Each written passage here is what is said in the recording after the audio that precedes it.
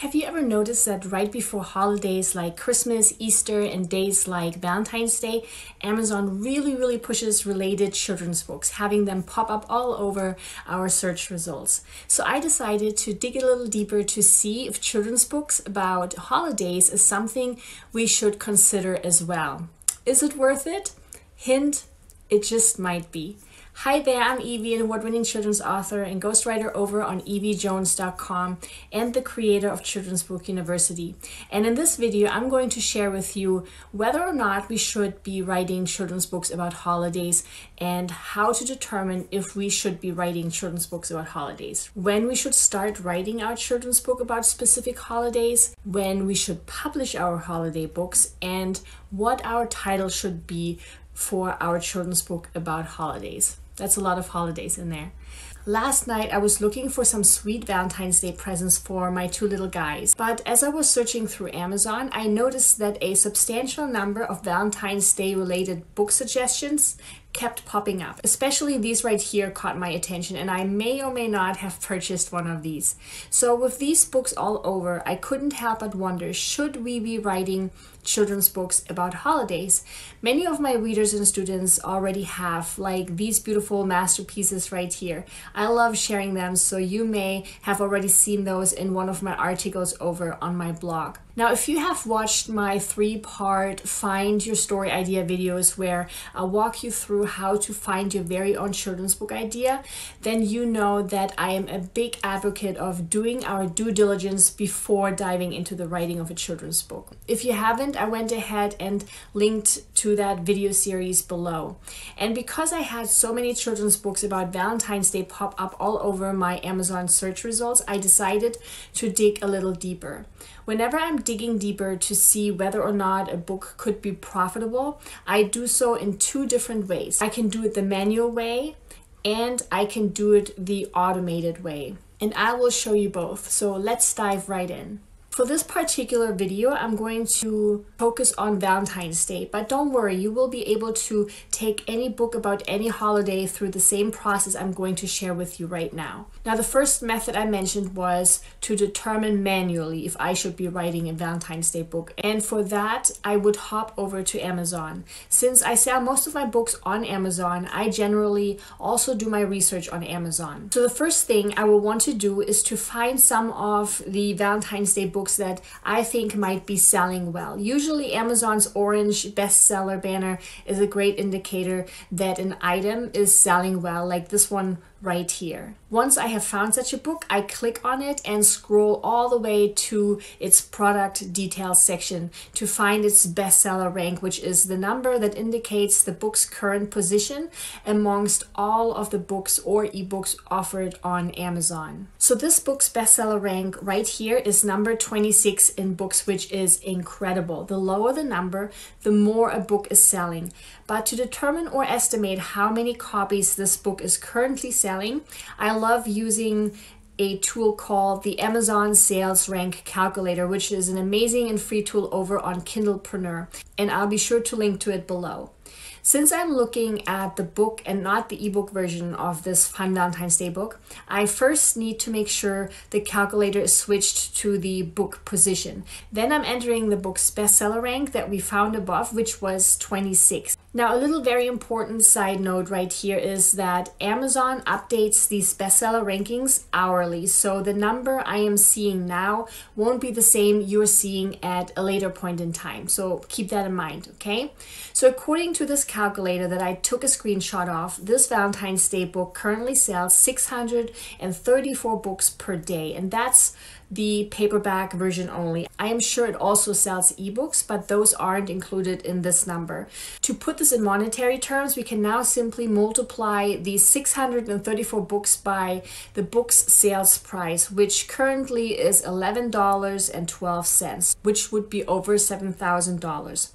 Now, before we get too excited, I want to point out 3 very important things that most new or aspiring authors don't realize. So fact number 1 is, because Amazon updates its ranking hourly, these numbers are only an estimate. Fact number 2 is, The daily sales in dollars is not the dollar amount that goes into the author's pocket. This is simply the total dollar amount paid to Amazon by its customers. Amazon, of course, will still have to deduct all the printing costs. So the royalties are not the number that you see on the screen right here. And fact number 3 is to please remember that these books are seasonal and won't sell like this year round. Usually a holiday specific book sells well for about 1 to 2 months per year and will make very little during the other months of the year, right? So be sure to take this into consideration as well before making your final decision on whether or not to write children's books about holidays. Now, of course, this is just one single example. We will want to repeat this checking process for at least 5 to 10 other books with the same holiday theme. Here, I usually try to stay away from books written by big name authors or any well-known children's book series. And that's because I am more interested in how many books authors like us could potentially be selling. Now, as I already mentioned earlier, I'm now also going to share with you a much easier and quicker way on how to determine whether or not you should be writing a children's book about holidays. So the first way was more or less the manual way, right? And now I'm going to show you how you can use a tool to make this easier. So when doing this type of research, I always use a tool called Publisher Rocket. It's a tool I've been using for years and also wrote a separate article on how I use it before I start writing a new children's book, how I use it during the writing process, and how I use the tool after I have already published my children's book. So this tool is super versatile, and I will try to make a separate video on that as well. So to see how well this Valentine's Day book is doing, I am using Publisher Rocket's competition analyzer feature, where I simply enter the book's title and hit the Go Get Them Rocket. And that's a screenshot of the results. As you can see, Publisher Rocket does all the calculations for us and returns a bunch of additional information as well. So researching 5 to 10 more books like that will be done in no time at all. But again, be sure to remember what I already shared earlier about these numbers, because they're estimates only. And because it is a seasonal book, it won't perform like this year round. Once we've made a decision on whether or not to write a children's book about a holiday, the next question we should ask ourselves is how far in advance we should do so. That is, how far in advance should we be writing our children's book so it is ready for the holiday of your choosing. So let's dive into this next. Here we want to look at 2 things: when to start writing a children's book and when to publish your holiday book. Okay, so within Children's Book University, many of my students complete their book within 3 months. You can, of course, take as little or as much time as you want and need, but if you're planning to publish your holiday-specific children's book, you will want to have a timeline in mind. Let's again take a look at the product details of our Valentine's Day book example right here. Here we can see that a book that is meant for a holiday in mid-February had been published at the end of November, so about 2.5 months before the actual holiday. 2.5 months is the perfect amount of time to get all your ducks in a row for your book promotional wise, because this will give you ample time to collect the first few reviews for your book. So let's say you're planning to write a children's book about Christmas. Depending on how long you think it would take you to write your children's book, you can now create a timeline for yourself by working your way backwards, starting with December 25th, Christmas Day. So based on this timeline, we now know that we should start writing our children's book at the beginning of July. But notice here that I have added an additional 3 months to the timeline if you're currently not enrolled in Children's Book University, simply because it might take you a bit longer. But you can, of course, add more time if you need it. The important point here is that in order to be ready to publish our children's book at a certain date, we have to start the publishing process well in advance. Planning ahead will be your best friend. But don't stop there, my friend. Once you have decided on what holiday to write about and have come up with a beautiful storyline and have completed your story, you now have to make sure you find the perfect title for your children's book. How you name your children's book is going to be very important, because this is one of the main ways for people to find us on Amazon. right?